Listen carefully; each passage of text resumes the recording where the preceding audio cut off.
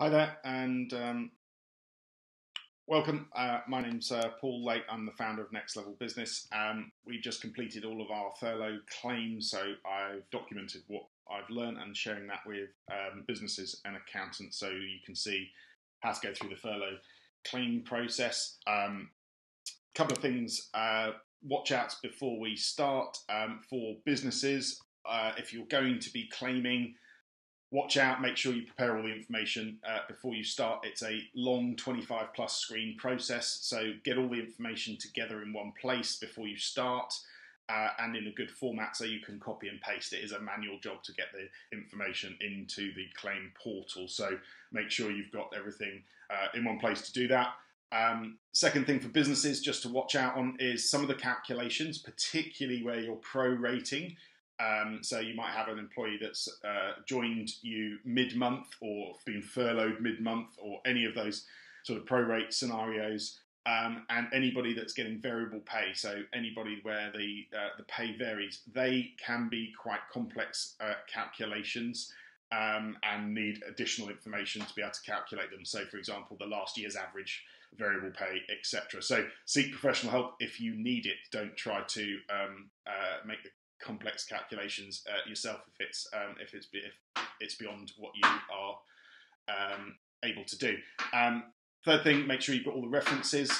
Ensure you've got the correct UTR and employer national insurance references, all there and ready to go in the in your claim and in your portal. Sometimes business owners don't have those to hand, so make sure you've got all of that. For accountants and agents, you will need to make sure you've got a 64 agent authorization in place to make the claim in your agent portal. It does work, which is great, but you do need that in place. Otherwise, the only other alternative is to go through the government gateway account of the client and get them to do it, which means passing information back to them. It is manual, so typing in all the details. I've got slightly bruised fingers this morning, as have the rest of the team from doing that. It is a manual job. There isn't any particularly quick way of doing it for a client. I would estimate that you're talking, 15, 20 minutes for a simple client with a few employees, upwards of double that for any decent amount of employees on there. So it could take you between 15 and 30 minutes, I estimate, per client to go through and actually enter the details, and that's before you've done any calculations at all. So, it could be a couple of hours per client if you've got to do all the calculations and various other things in there. So quite a time consumer, unfortunately. Watch out for leading zeros on bank sort codes and account numbers when you're inputting that.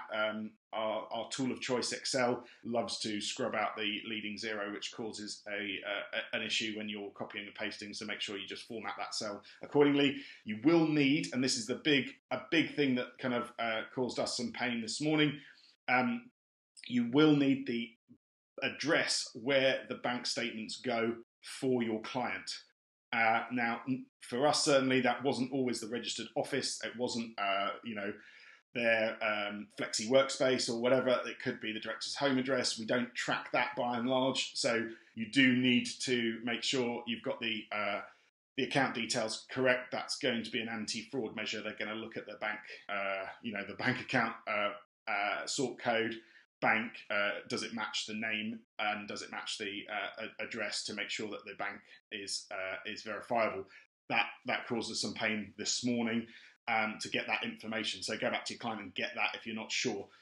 Payment, it can't be paid into an agent account or a client account. If you've got that, it needs to go directly to the claimable client. And you do have to confirm that when you're making the claim that employees must have either been already paid or will get paid to make the claim. So HMRC trying to make sure that obviously that employees get what they're due. Sign off, just think about procedure on this. I don't need to lecture that to accountants, but did you get authorization for the claim from your client? Make sure you have got that. And audit, HMRC are saying 5 years audit window. Keep everything is the advice. So getting into kind of quick bit about the HMRC guidance. Here are the three main things that we've looked at. The guidance, which is on that link there on the screen, that was updated as recently as Friday the 17th of April. So the day before, the working day before the portal opened. That had some additional guidance in it around prorating and how HMRC expect you to prorate. That was different to how we had originally done some prorating calculations, so we had to go and revise our calculations to be in line with the scheme. Do read everything on there. That is the kind of the gospel as far as we understand it to be. They've very helpfully released a calculator, but only on Friday. The link to the calculator is there. Bit disappointing, have to say, that the calculator really only performs the basic and it can't do variable pay. You just get a very nice window that says we're unable to do this calculation currently. I would have thought that they, some brain somewhere in HMRC would have been able to work that out. We've built it, so I don't see why HMRC couldn't have built it. And then there is a employer's guide at the bottom. Again, this is probably not for the employer because it's quite calc heavy. So if you've got a client that's not particularly numbers orientated, that may be a challenge for the employer. But certainly we've tested some of our calculations against the calculator, and where the calculator can do the same ones we have, we've sort of matched it off, if you like, to make sure we're not over or potentially even underclaiming on there. So they're the three things to look at. What did it look like? Well, actually, if you're a business or you're an accountant, then you actually need to get to the the place where you can claim the coronavirus business job retention scheme money and make this statement. It's not actually all that obvious, because when you come onto the homepage, you will see lots of information that takes you off to other places on the HMRC website. And actually what you need to do is get into the filing system. So the quickest way, if you're in a business portal, is to click on something like the annual statements and payment record.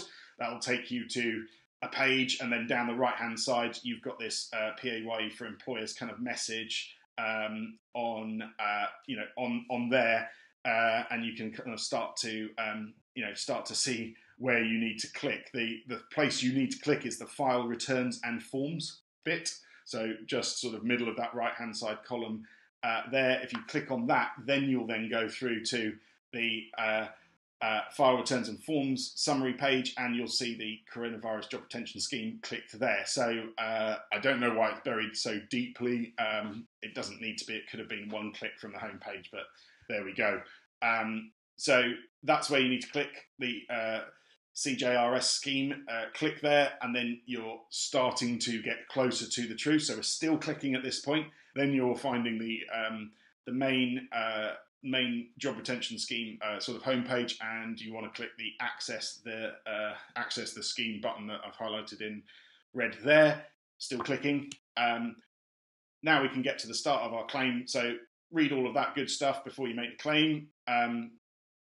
Note here that it's you're saying that the claim has been made in line with HMRC's published guidance, and that was updated on Friday. So actually, you may have done your calculations last week or doing them on the fly. Make sure it's in line with that. I don't know how fussy they're going to be about getting it down to the penny or the pound, but potentially there's an element of risk there as well, and it just goes through the normal caveats that you would expect to see. So accept and continue. You're then going through and saying, yes, you have furloughed an employee because of COVID-19. So lots of pages on here that are getting you to confirm what you've done and why you've done it. So you're going to click yes to that if you're making a claim. You'll be having to confirm that you're paying the full amount to employees. So again, this is another anti-avoidance measure by HMRC, just getting you to confirm all of this. So I guess you're clicking yes. The issue I think you've got here for accountants and agencies, we don't often control the payments. So you're very much hoping your client does what they should be doing in that. So you can click continue.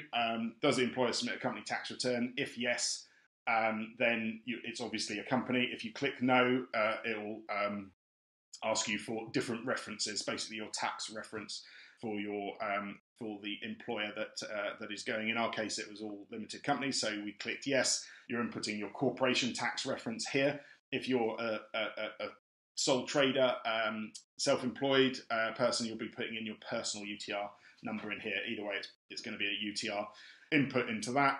Again, clicking name of the employer. So again, that will be either your limited company or your sole tradership, or whoever's the employee, the name on the employer record into there. This is just some additional information section. So again, we're continuing to click through, so you can see this isn't a super quick process, but it's basically saying we're going into the claim section now. We need to input a claim period, so whether you're doing monthly, you might be backdating to the 1st of March, whatever you're claiming for. You need to put the dates, the relevant dates in here. Again, all manual. You're going to confirm the claim period or change it.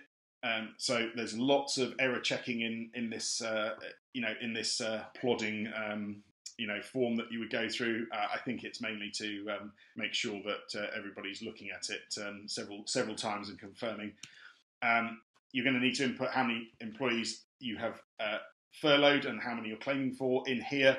If you input more than 100, you get the option to upload via CSV. For the majority of payrolls, you'll just be inputting a number below 100, and therefore you'll be adding them manually, unfortunately, in this form. So in this instance, it was just a one employee example, so it'll ask you to confirm that. And then for each employee, you'll need to put in what you're claiming for the gross furlough pay.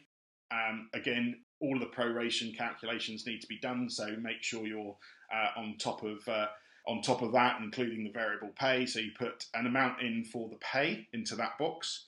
The next box is employer national insurance that you're claiming. Again, you need to make sure your calcs are spot on for that.